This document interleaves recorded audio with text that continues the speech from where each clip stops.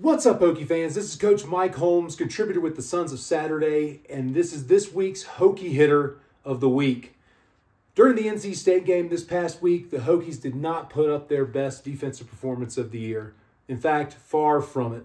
The real thing that caught Virginia Tech in a lot of problems was the constant use of misdirection and linebackers getting caught up in traffic. And it's not necessarily an issue with talent. Maybe there's some alignment issues. But those weren't really as severe as just the players just kind of getting caught up in traffic. And really, NC State's offensive coordinator, Robert and I, did a fantastic job of scheming up plays using motion and misdirection to get our defense in kind of a pickle. So again, a different spin for the Hokie hitter this week. We usually kind of pick one thing that the Hokies did well, and we kind of try to examine that a little bit from the offensive perspective, from the coach's perspective.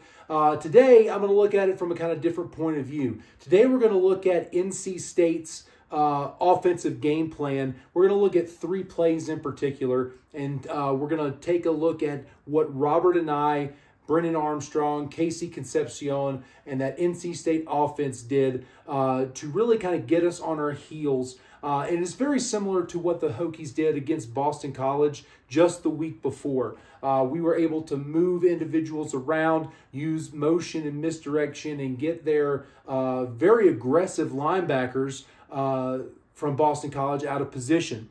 Our linebackers played very aggressively. We sometimes don't make the right reads. Sometimes we see what we want to see and then we go after it.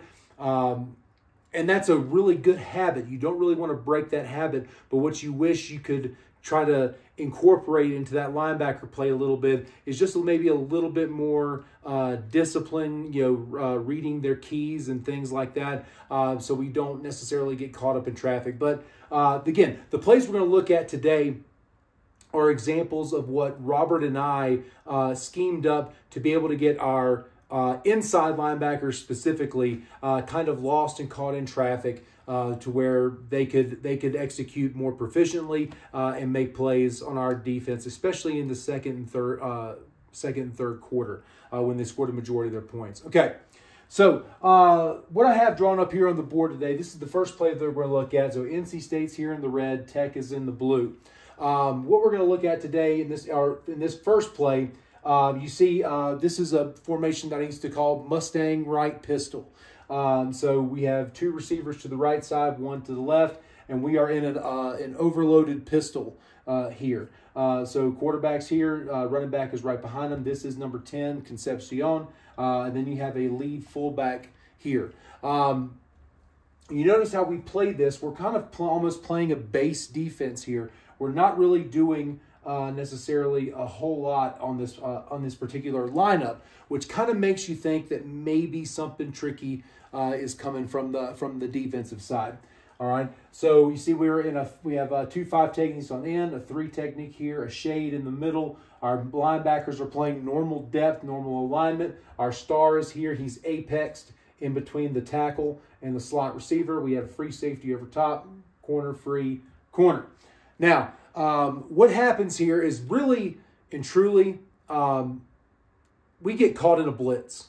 But it is NC State kind of recognizing that that's where this is going to go, where this play was designed to go, and it was a kind of a perfect play for a perfect time. But you can you'll see here as we kind of draw it out. So as this play starts to develop, you're going to see Concepcion here. He's going to bubble out and flare out wide. And he did this multiple times throughout the game, but this bubble motion here is what really causes a lot of our issues to take place. This cornerback, this wide receiver is going to be driving this cornerback off. This slot receiver is going to kind of outside release and almost kind of arc block to try to get on this safety. Now, 9 times out of 10, our star linebacker here, Keontae Jenkins, is actually going to be the guy who's going to be able to step up and make this play like we had multiple times during the year. The issue that we're running into on this particular play is that we have a blitz called. So we're basically bringing the entire right side of our defense in here to, we believe it's either a pass play or maybe it's a run blitz. Okay, but we have our defensive end here who's going to be crashing inside. Our star linebacker is going to be crashing inside, and our Mike linebacker is going to be crashing inside as well. So when that happens, the only guy left to be able to cover Concepcion in this bubble is going to be this strong safety right here. And so by the time he's running downhill, he's already getting blocked or getting shadowed, stalked by this slot receiver. Okay. The other thing that really sets this play off is what happens with these two offensive linemen on the right side. These two offensive linemen on the right side are going to shadow pull this way. And so when this happens, okay, our linebacker immediately flows this way.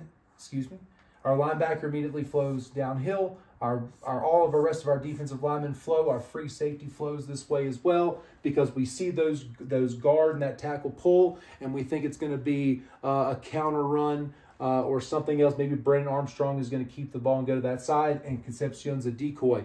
And that very well may be the counter to this play. For example, if we didn't have a blitz on and the star linebacker shoots out wide with Concepcion, Brandon Armstrong probably keeps it for a run going the opposite direction. But this is a real quick play. But it was also a way that Robert and I was able to utilize our aggressiveness on defense against us.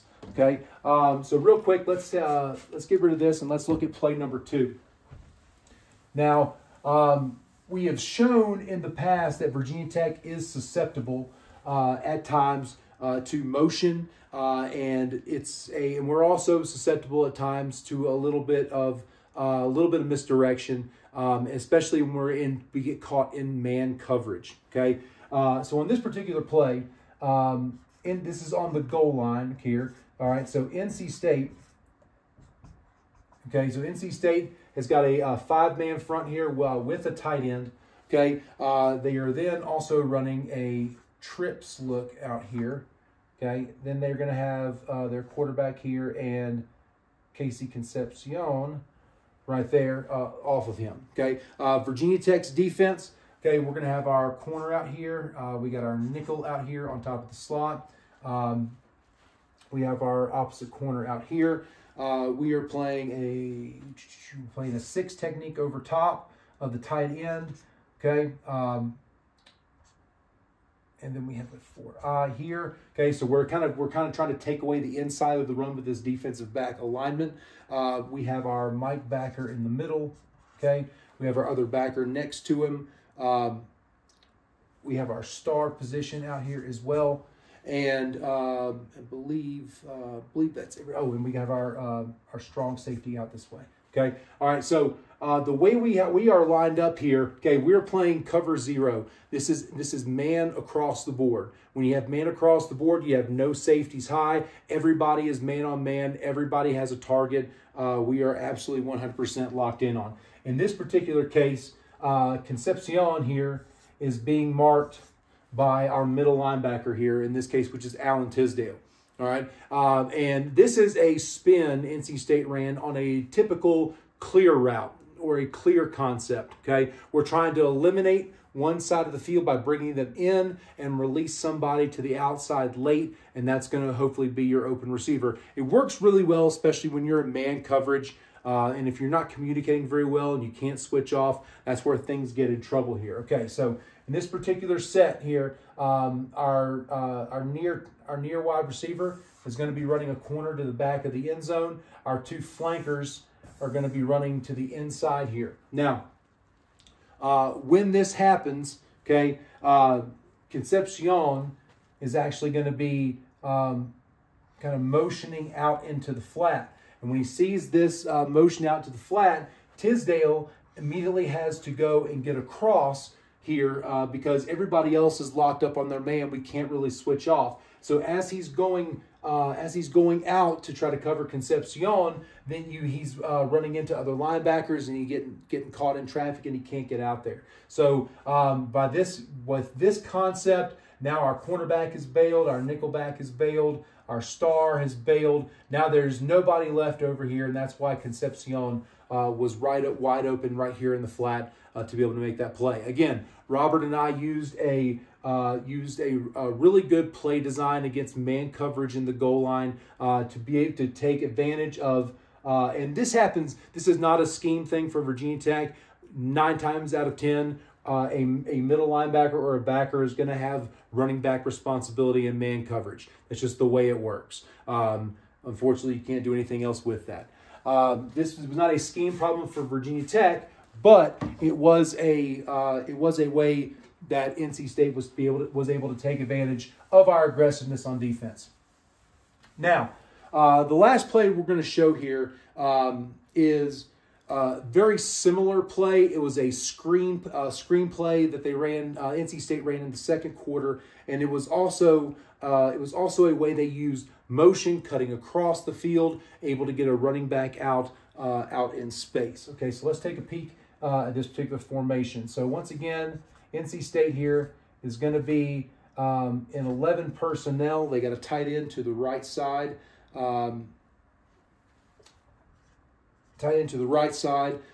they actually have trips out here. They have a quarterback, running back here. Virginia Tech's defense is going to be lined up here in a 5, a 3 tech, a 1 tech, and a 6-I inside the tight end. Our linebacking core, our backer is going to be over top of here. We have our nickel out here, corner. We got our other corner out this way. We got our Mike backer playing in this gap here. And then we have our strong safety up top and our free. Okay, so with this particular defensive alignment, okay, once again, we're playing man underneath, but we have a too high shell. We're trying to take away anything deep. We don't want to get beat over the top because they have shown a couple times at this point wanting to throw the ball deep, so we want to take that away. Okay, on this particular play, this is going to be a running back screen that is going to use motion to draw everybody else away from the play. Okay, so our inside slot receiver for NC State is going to motion across in jet sweep motion. Okay, when he motions across the field, our backer here is actually going to be running with him. And so when he gets to the middle formation, okay, that's when he's chasing the receiver getting across the field, okay, that's when Brennan Armstrong recognizes, okay, we got man coverage here across the board. Okay, now I have to just wait for this play to develop. All right, when this happens, after the ball is snapped, our slot receivers, okay, and our wide receiver to the outside, they clear out. Our offensive line is going to be all zone stepping to the right side. Okay, they're making it look like it's a jet sweep. So when this happens, our cornerback comes up and plays contain. The Mike linebacker is flowing this way. Our free safety is running downhill. Our strong safety reads it, and he's already opened up his hips towards the field, and he's looking that way to play that safety and try to get into his pursuit lanes if it is a jet sweep. But what happens is that now once that play fake is made, Armstrong drops back. The running back is able to leak out late to the left side, and we have nobody to cover him. Okay, so as soon as that backer realizes that he's got to retrace his steps and get back to cover that running back out of the backfield, it's too late at this point. Now the play's already been made, and so this is again an example of using motion to the opposite way, using misdirection back the other way, and it's really a simple play concept. These were the plays that we've looked at. We've looked at a clear route, and we've looked at essentially 2 running back screens that we're able, 1, we got caught on a blitz. 2, they used motion and misdirection to be able to get us, the Virginia Tech Hokies, out of position in order to make big gains throughout this entire ball game. So it was unfortunate for Virginia Tech's defense that happened. This is something that we have gotten better at over the course of this year. And Kelly Lawson was limited in his action last week, and so I know that did a little bit with regards to our linebacker play. We didn't have our best 11 out there at all times. But I think moving into this rivalry game with Virginia, they're going to run a similar scheme. their best receiver, Malik Washington, is going to be very much used like Casey Concepcion was for NC State. So we've seen it on film. We've seen it in live action. We have a better idea of how to stop it moving forward. Now, this wouldn't be the Hokie hitter if I didn't at least touch on one thing that Virginia Tech did really well. And this play, again, was a really good example on a day where the offense really struggled. This is an example of what Virginia Tech has been doing really well over the past couple of months of the season in formulating and creating misdirection and plays to kind of get the opposing defense off balance. Why we didn't do it more earlier on in the game, I'm not sure. I think we might have seen something on film that thought we could exploit them through the air, and then by the time they got ahead of us in the second quarter, we really had to throw the ball more to catch up. Even though it ended up being a one-score game, really didn't seem that close throughout. So if you watch the game, I think you know the play that we're going to talk about. So I used Virginia Tech in blue earlier, so I'm going to keep Virginia Tech in blue here. Okay. So on this particular play, we are in 11 personnel. We have Benji Gosnell here. We have Kyron Drones over here. We have Malachi Thomas in the backfield. We have Xavier Turner Bradshaw, XTB, right here. We have 83, Jalen Lane, and we have 9, Daquan Felton back on this side. For NC State's defense, again, they played a kind of a 3-3 stack look. So they're going to have their 4-eye here. They're going to have their 0 technique here, another 4-eye here. Peyton Wilson, who was all over the field, is their linebacker who's going to be lined up right here. You have corners to the outside. You have their strong safety here. You got their linebacker over top of the tight end. They have one free safety high, and they're going to have their other outside linebacker out this way. Okay, this one linebacker. There we go. So you can see this defensive formation. Once again, a lot of things that offensive coordinators look for is they want to kind of divide the field in half. Okay, if you divide the field in half, you're looking for anywhere where you have an advantage, where you have an overload. Okay, so we have multiple personnel over here. They've followed us in their formation with our strong side of the field. We essentially have 4 eligible receivers back on this side.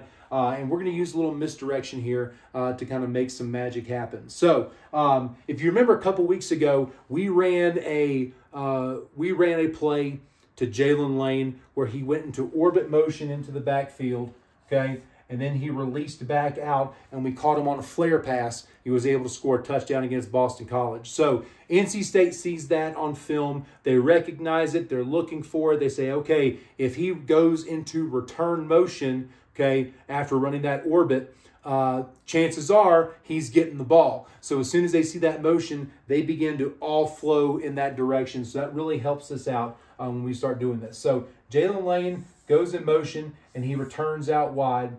Okay, as soon as the ball is snapped, though, great arc block by Benji Gosnell. The line starts, defensive line for NC State starts pushing in this direction. They see the play going. Okay, Malachi Thomas does a really good job of stepping up, making a block. Kyron Drones attacks the edge like he's going to be running an option with Jalen Lane. So he's basically looking like he's got a pitch man. Xavier Turner Bradshaw, as soon as the ball snapped, is going to motion, and he's going to go in between. He's going to catch the ball on a pitch going back the other way, and he's going to end up taking to the house. Now, here's the great thing that happened. So the reason why this play worked, once again, NC State's defense recognized that orbit motion and that return going back the other way. So as soon as that ball snapped, you have linebackers, strong safeties. They're all flowing towards the play, okay? They're all flowing in that opposite direction. Our Daquan Felton does a great job of outside release, running that ball out. But our center, our guard, and our tackle on the right side are able to invite that rush in and then release downfield and start looking for loose people to block. but everybody is so aggressive into stopping that play against Jalen Lane that nobody's there. So XTB is able to take that pitch and take it all the way to the house with nobody there to stop him. Fantastic play design, fantastic job of by Tyler Bowen of using an element of the playbook from last week and developing and building on it.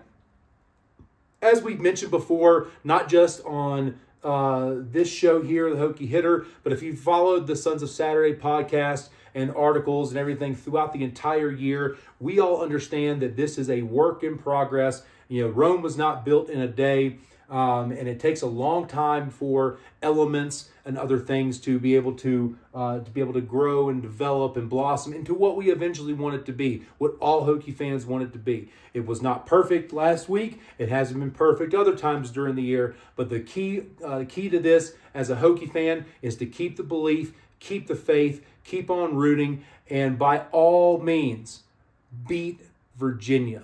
That school sucks. They are sorry-ass Wahoos. Go Hokies.